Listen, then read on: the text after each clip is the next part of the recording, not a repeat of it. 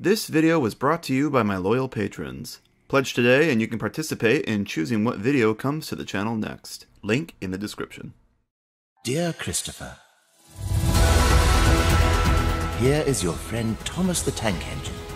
He wanted to come out of his station yard and see the world.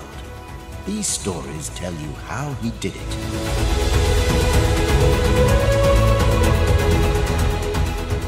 Season 3. This was the big one. The season that redefined what Thomas the Tank Engine and Friends was going forward.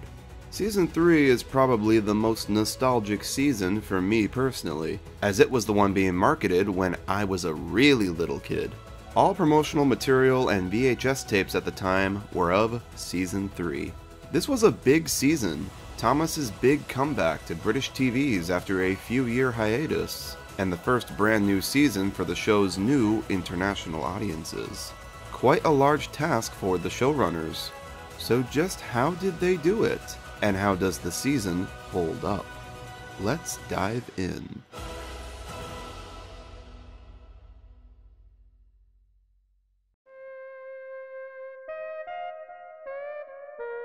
Get ready for a big chunk of information here because a lot happened in the years between seasons 2 and 3. After season 2 in 1986, Thomas went on a bit of a hiatus for a few years. Each of the series' two leaders, creator and executive producer Britt Allcroft and director David Mitton, went off to fulfill other goals that they had in mind. David Mitton, along with Robert Cardona, had aspirations for a new show with no involvement from Britt.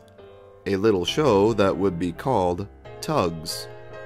Tugs came out in 1988 and was very similar to Thomas in the way it was focused on anthropomorphic vehicles with faces. However, the two shows couldn't have been more different. Tugs was, of course, focused on talking tugboats, and by the nature of it, was filmed with real working water sets. I have a whole video on the history of Tugs if you want more information on this series. The main thing to take away from Tugs here is the amount of advancements and developments they made from a filmmaking perspective. The props were incredibly detailed, more so than anything on Thomas. They challenged themselves filming with these highly detailed working boat models in actual water, and using various weather conditions like fog and high winds and snow. They played a lot with times of day, changing out the sky backdrops and altering the lighting to make it look like sunset, or dawn, or calm nighttime. And not to mention the plethora of crash and explosion sequences that required well-timed pyrotechnics. All of this was a significant step forward for the model crew and their capabilities. Tugs did not take off though, and the amount of money Mitton and Cardona poured into it eventually led to Clearwater Features declaring bankruptcy, shutting their doors in 1990. Britt Allcroft, meanwhile, had started looking into marketing Thomas to other countries. In 1989, Thomas made its way to the United States via a variety show called Shining Time Station. The show was a half-hour long, featuring live-action segments with actors. A little magical man called Mr. Conductor, played by Ringo Starr, lived in the station, and would tell the children stories about an engine called Thomas, and all his friends on the island of Sodor. Then I'll tell you a story about my friend Thomas. Here we go. This would then transition to Thomas episodes, playing in between the live-action segments. Shining Time Station was a big success, even winning a Daytime Emmy Award in 1989. America loved Thomas. Thomas also made its way to Japan a year later in 1990, where it was also a huge home run success. With two new huge markets to fulfill now, there was more demand than ever for an all-new season of episodes. And so, Season 3 was greenlit. With Clearwater Features now gone, Thomas would be produced under the name of Britt Allcroft's own company, the Britt Allcroft Company. She rehired David Mitton as director, and basically the whole crew returned. Fuji Television in Japan helped fund the production of the new season, and in return, footage for a special called Thomas and the UK Trip was produced exclusively for them. The special featured all new footage shot on the Season 3 sets that was released nowhere else. It was never aired outside of Japan, and has strangely never been given a proper DVD release over there. as far as I know anyway. Just like Season 2, Season 3 posed a challenge. There was a severe lack of Thomas-centric stories left to adapt from the original books. They opted to change things up a bit, having the season be half episodes based on Railway series stories, and half all new original stories, most of which were based on magazine stories written during the hiatus period. These stories were written by Andrew Brenner, who funnily enough would go on to be the show's head writer years later. But let's not get ahead of ourselves. This new assortment of stories gave the showrunners more creative freedom, and allowed them to film more stories with Thomas and the already existing characters. Wilbert Awdry himself was famously very upset by this change. And in the third series, they thought that they could write my stories for them. The producers, somewhat big-headed.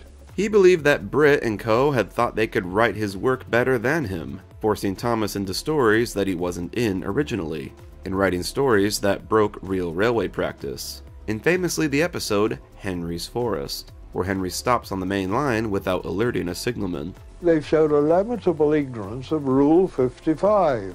What responsible driver would stop as if he was in a roadside lay-by?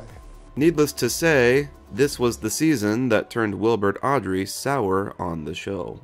The filming of Season 3 was quite bizarre. Unlike every other season where they filmed every shot needed on each set for all 26 episodes, this season's production was cut into 2 parts.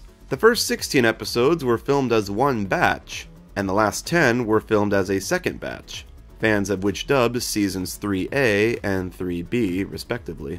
You might notice how Knapford is the big station in the 16 episodes of 3A, and then strangely in the 10 3B episodes, they use Tidmouth, and Knapford doesn't appear. You might also notice that the interior of Tidmouth sheds changes drastically between 3A and 3B. I'm not really sure why it was done this way. I think that big promotional prop display at Hamley's in London had something to do with it, and 3B was filmed after, but I don't know if that's true or not. Who knows? And lastly, one of the biggest changes of all was the voice talent. Ringo Starr did not return for Season 3, which means a new narrator had to be found. Michael Angelis took up the mantle of the UK narrator, and became the show's longest narrator ever, holding the role all the way to the 16th season. I want a scarf, I want a scarf. Rubbish, Percy. Engines don't wear scarves. Engines with proper funnels do. You've only got a small one. In America, meanwhile, George Carlin, yes, the George Carlin, Blow it out your ass! became the voice of Thomas. Carlin took the role because he wanted to show a different side of himself to the world, a side that wasn't profane and overtly philosophical like in his stand-up.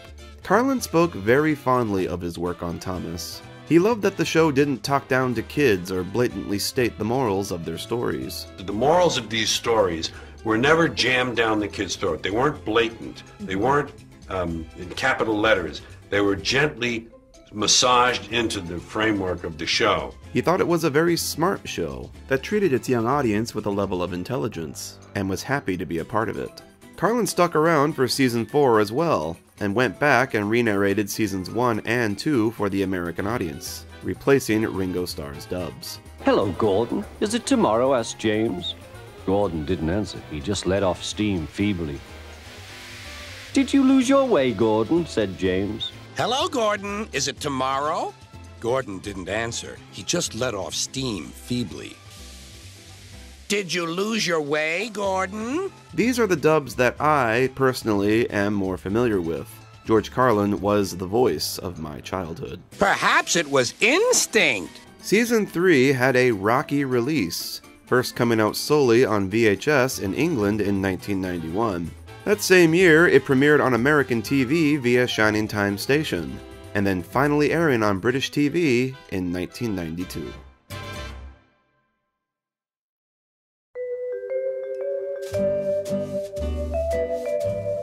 Season 2 was slightly darker and more gritty than what we had had previously. Season 3 was the show's big comeback year, and in a way, was a sort of return to form, trying to recapture that magic from the first season that everyone so fondly remembered. A return to the fantastical storybook-like visuals with focus on details in the foreground, and less of that guerrilla-style grit that Season 2 specialized in. The sets all look so much better than they ever have before, all now with working water and varied sky backdrops and lighting and weather. All the advancements the crew made from working on Tugs definitely influenced what they did with Thomas this year and beyond. This is the first of the golden years of Thomas in my opinion. The show never looked so good. While there was an attempt here to recapture that storybook magic of the first season, there simultaneously was also a move into different territory.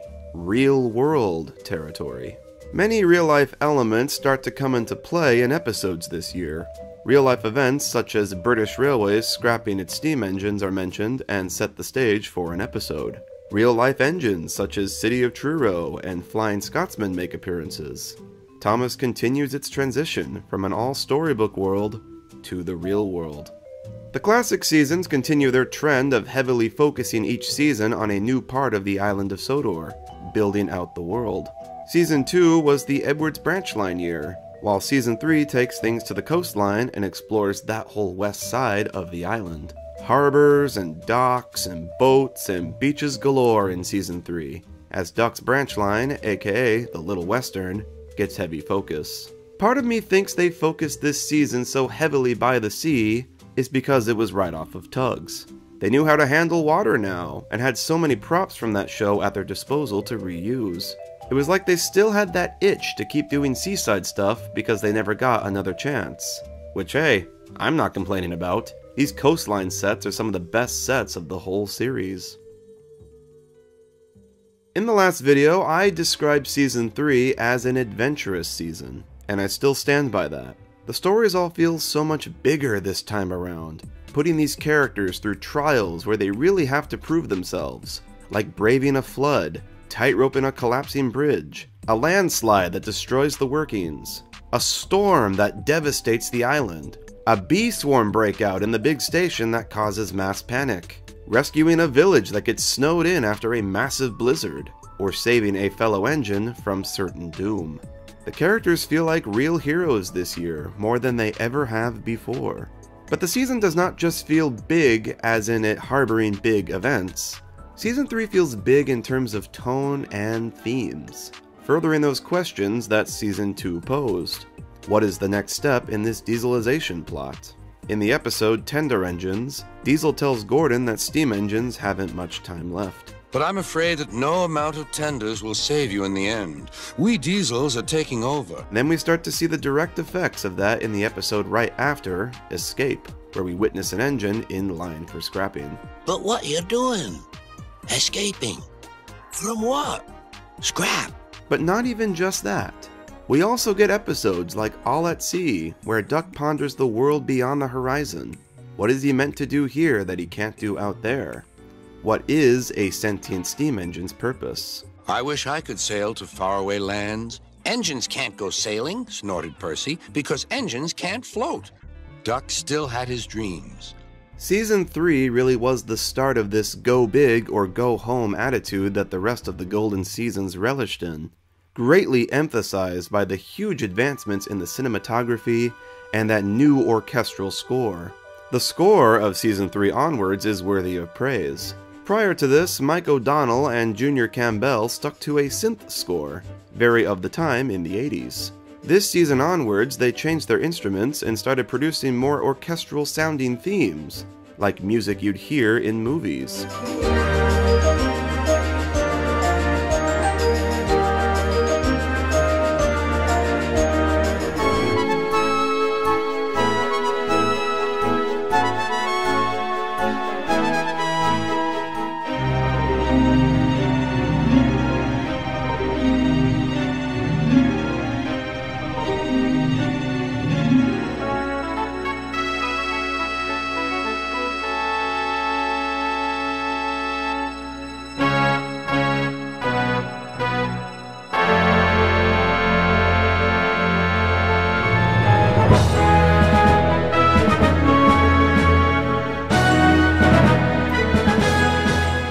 This was a change that technically first happened in Tugs, and it carried over to this season.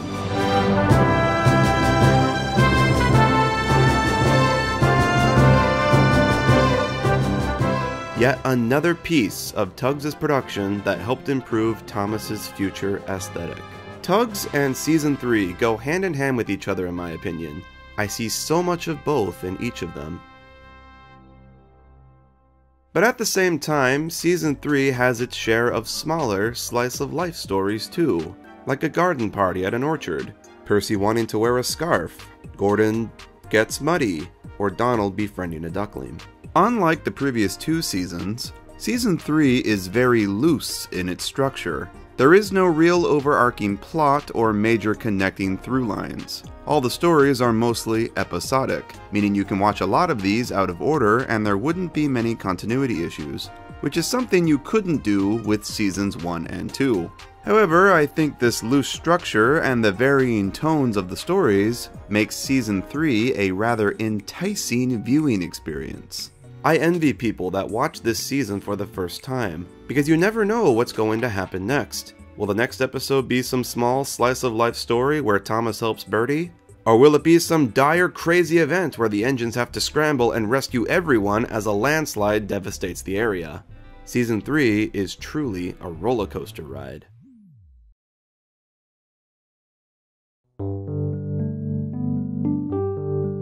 Season 3 is unique in the way that all the characters have something to do this year. Season 2 sidesteps from characters and gave focus to ones that were sort of glossed over in Season 1. As a result, characters like Henry or Toby didn't really do all that much. That's not the case this year.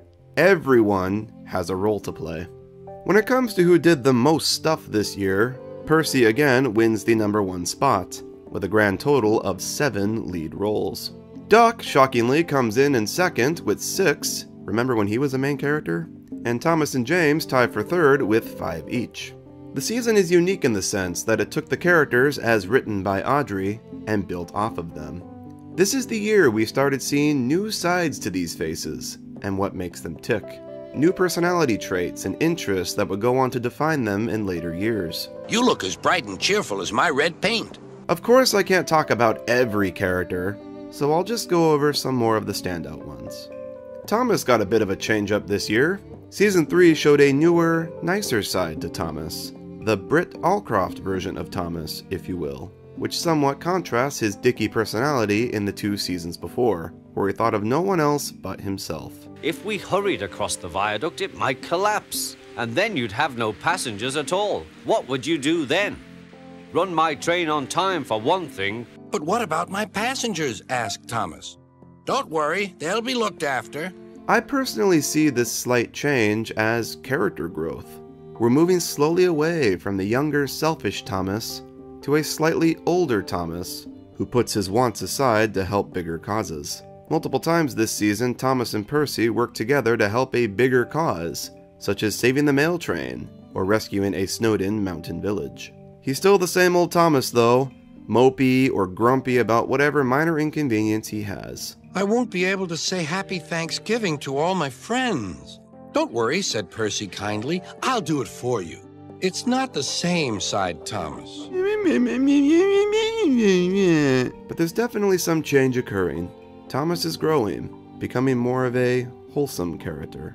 Thomas's friendship with Bertie was explored quite a bit this year, featuring 2 episodes focused on them.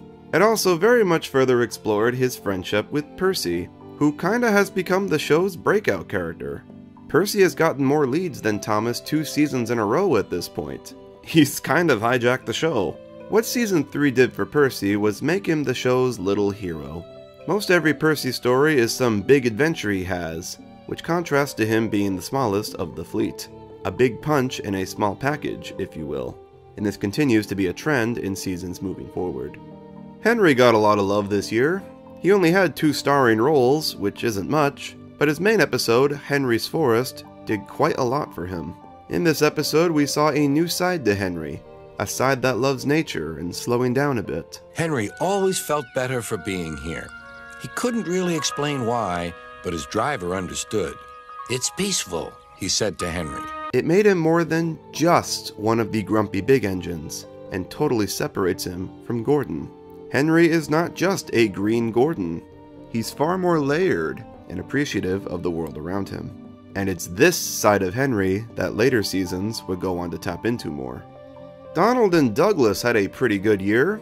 Season 3 is interestingly the only year that the twins are split up and treated as their own individual characters, each starring in their own episode totally separate from the other. Donald got Donald's Duck, in which Douglas only appears in the background, and Douglas got Escape, in which Donald does not appear whatsoever.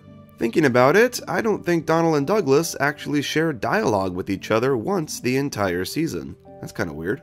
We learn that Donald is kind of a joker. He doesn't pull punches, and is very blunt. I'm Great Western, and I... Quack, quack, quack. What? Ye heard? Quack, quack, ye go. Sounds like ye'd an egg laid. Now wheesht and let an engine sleep. But cars can be troublesome, and say no more, Duck. It's a pity, but the wee engine'll just have to learn for himself. Douglas, meanwhile, has his own little arc. After learning of what Edward did to save Trevor back in Season 2, he returns the favor and saves Oliver from Scrap. Douglas is the more heroic of the twins.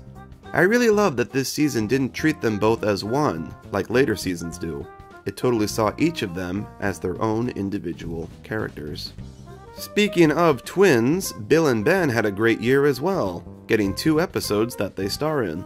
I didn't talk much about them in the Season 2 video because there wasn't much to say. They're twins, they're mischievous. That's about it. We got a lot more this time around, seeing them in different lights. Literally in a different light too, as each of their starring roles utilize them in brand new locations we've never seen them in before. We got an episode where they fall out with each other, and another where they act quickly and rescue workmen from a catastrophic rockslide. The only character that didn't pop up this year in any regard was Daisy, who was very strangely absent. The story goes that Rick Sigelkow, the producer of Shining Time Station, had issues with Daisy. He didn't like the fact the only prominent female engine character had all this excess makeup on her, and thought she was somewhat sexist. So her episodes never aired on Shining Time Station, and she was sort of swept under the rug in favor of Mavis, who was introduced this season and starred in her own 2-parter. Mavis, I think, is a great new character. She's a wonderful foil to Toby. This young, feisty, thinks-she-knows-everything Diesel contrasts to this old geezer steam engine who has seen it all.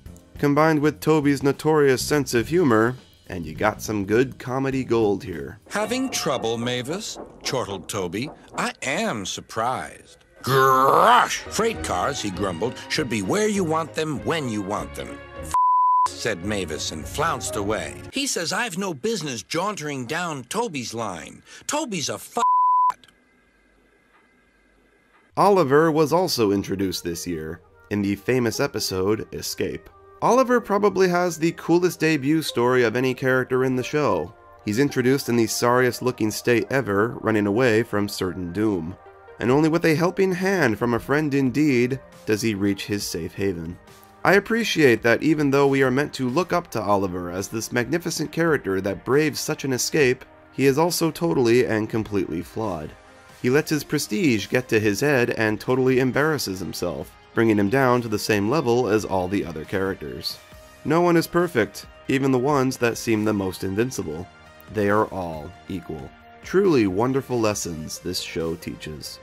Other new characters include Toad, Oliver's brake van, who strangely has no dialogue, and Bulgy, a one-off shady double-decker bus that gets his just dues. I believe the MVP award of Season 3 rightfully goes to Duck. If Season 2 was the year of Edward, then Season 3 is the year of Duck.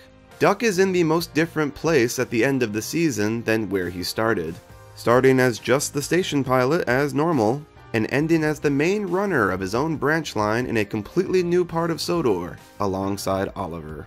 Duck really came into his own this season, as we see all new aspects of his character unfold. We knew from last season that Duck is very proud of his heritage, and is a tough stands-no-nonsense type. And episodes this year, like All at Sea, start to break down that barrier, and we see what makes Duck tick. Duck loves the ocean, and is endlessly fascinated of what lies beyond the horizon line. Do you go to the horizon? Asked Duck. Yes, and beyond. Duck sighed. As a steam engine, he's stuck to his rails and has no idea what's out there.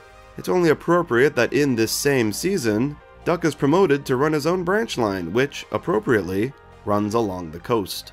I really wish All at Sea and Donald's Duck swapped places, so they would have established Duck's love for the sea earlier in the season, and thus making him getting his branch line all the more rewarding. By the end of Season 3, Duck truly is one of the main characters, with a lot more going on below the surface than meets the eye.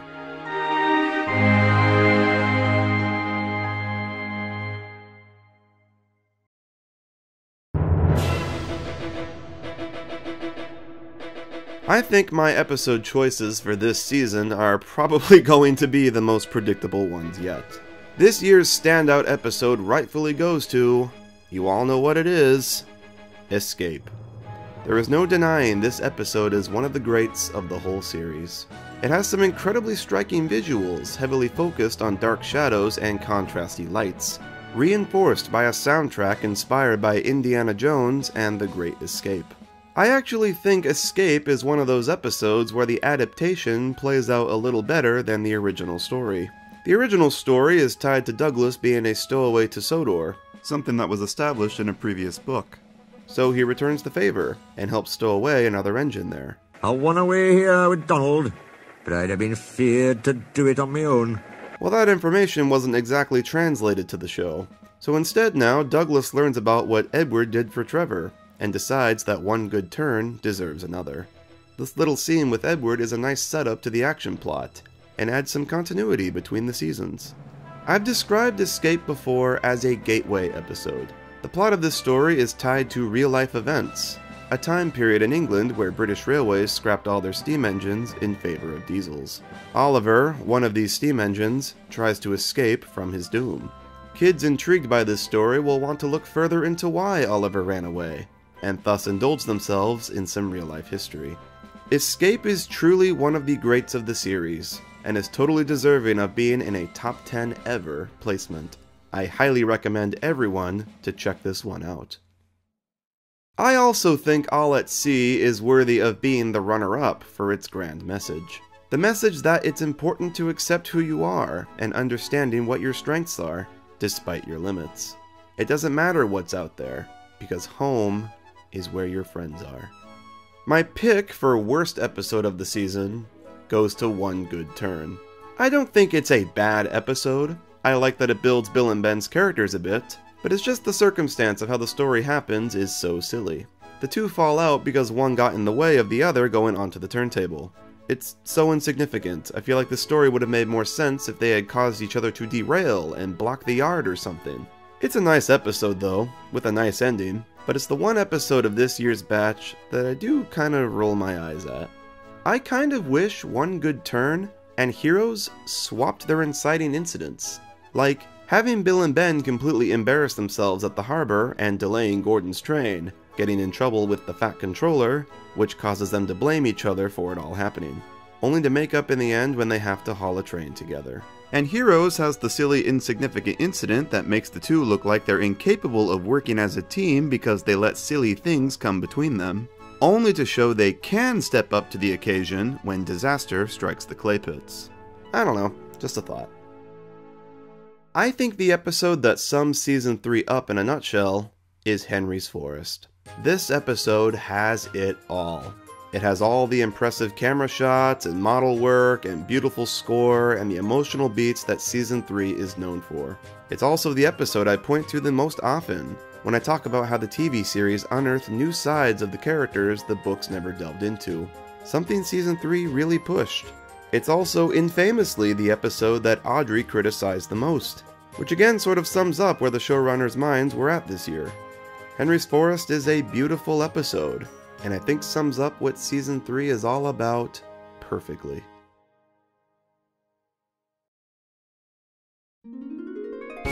The word I would use to describe Season 3 is big.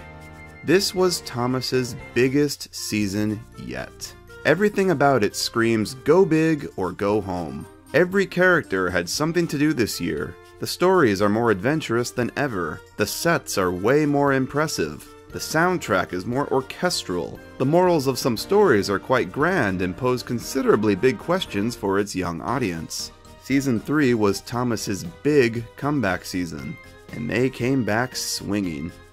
Season 3 was the grandest step in the show's quality, and it really has Tugs to thank for that. So many sequences and stories that occurred this year wouldn't have been possible in the previous seasons. I really doubt a landslide sequence in Season 2 would have looked this impressive. Season 3 walked, so the later, even more impressive seasons could run.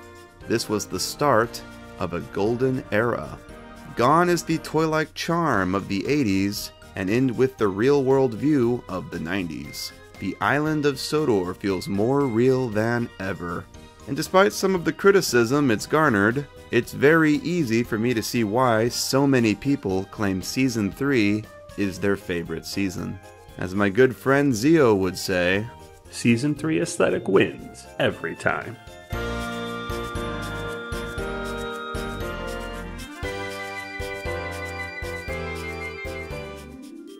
Well, I hope you all enjoyed my review of Season 3. This was my favorite of the retrospectives so far. I can definitely feel that excitement in me tingling as we approach the really good seasons. Season 4 is the next one, and man oh man, I cannot wait. This is the part of the video where I would go over all the updates to the channel, but I actually don't have much to go over this time. I do have a TikTok open now where I've been posting my Thomas Debunked videos, which just hit 10k followers. So thank you all for that. Go follow me there if you haven't already. Speaking of Thomas Debunked, we're nearing the end of the first batch of shorts I produced for it. I originally made 15 of them, and 13 are currently uploaded. There may be a short hiatus while I work on the next batch, so just a heads up there. Once again, a big thank you to all my patrons who voted for this season retrospective to be the next video. Next week I will put up a new poll where you can all vote on the next big video for the channel, so pledge today if you'd like to take part in that. Thank you all so much for watching as always. Your support is always appreciated. See you all in the next one, folks. Bye-bye.